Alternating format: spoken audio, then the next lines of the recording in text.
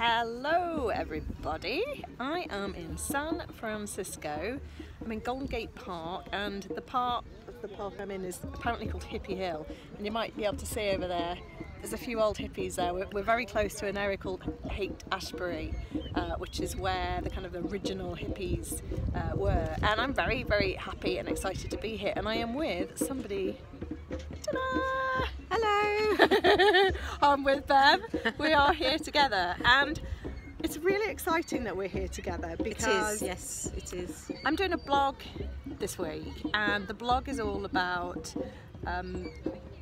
a topic called The Secret. If you've ever read the book The Secret, you might have heard of this idea of manifestation, which is a concept that basically you can manifest anything you want in your life. You can manifest, if you want it, if you believe that something is worth having, you can imagine it in your mind as if you have it already. This concept is that you can make anything happen, and that's called manifestation. And I've been playing around with this idea for quite a long time. I do this with my clients sometimes. I get them to really think about something that they want and really imagine that they've got it now, today, and experience it. And the reason I'm excited is because we kind of manifested being here, didn't we? Shall I tell that story? Yeah. So what happened was we ran a workshop last September, October, Trailblazing Creatives workshop, and we got everybody to really think about their biggest dream, to really go big and think about what they really wanted to have in their lives or manifest in their lives. And we did it as well. And so we had a little chat while everybody else was doing this process.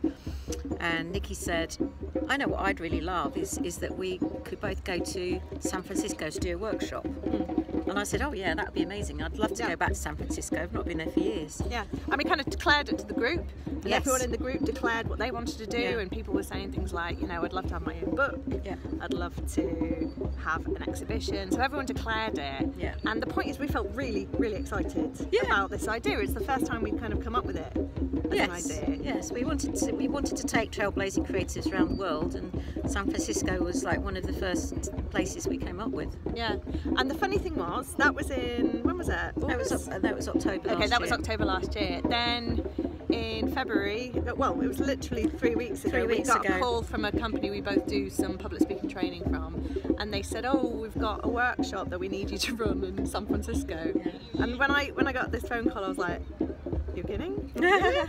You said you laughed out loud. I did laugh out loud because it was with Bev, and they'd asked us both to go here together, and we were just like, oh my God. It was just amazing. It was like, oh my God, we made that happen. Did we make that happen? Did we make it happen? We manifested this. It's magic. So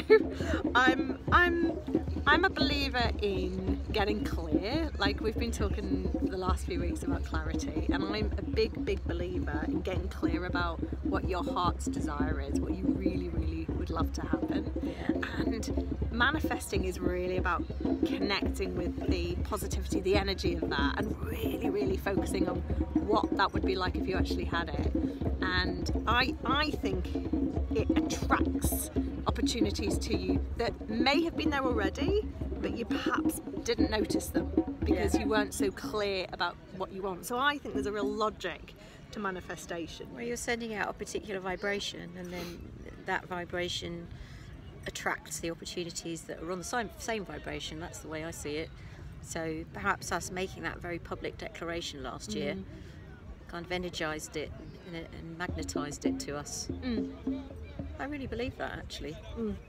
Yeah. I think we've been looking at clarity from lots of different perspectives. Be clear about your purpose, be clear about what it is you want to do, don't have too many different options. And I think this blog is really about being clear about the outcome that you're wanting and getting clear in your mind about what success would look like for you. What would it feel like? Can you make it tangible for yourself? Can you picture it? Can you imagine yourself being there? Can you feel excited about that? And for me, there's something about the energy that creates that feeling of joy that makes you attractive to others, and it helps you to attract more opportunities in your life. So for me, that's the magic of manifestation. So I would recommend you take some time out, think about some of the things that are really important to you in your career, in your life, and just think, if you had that now, what would that look and feel like, and get really clear. This is what success looks like for me. Having a wonderful weekend in a fantastic creative city, exploring really amazing districts, and connecting very spontaneously with really interesting people, and working with one of my best friends. That is it. Yeah. And I would echo that, my love. Yeah, for me, it's about the feeling of adventure and excitement, and creating new opportunities, and just, you know, experimenting and learning, and yeah, it's been a joy.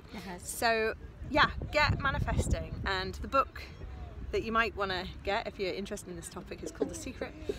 Some people criticize The Secret because they say, oh, it's very pie in the sky, and it's just about thinking.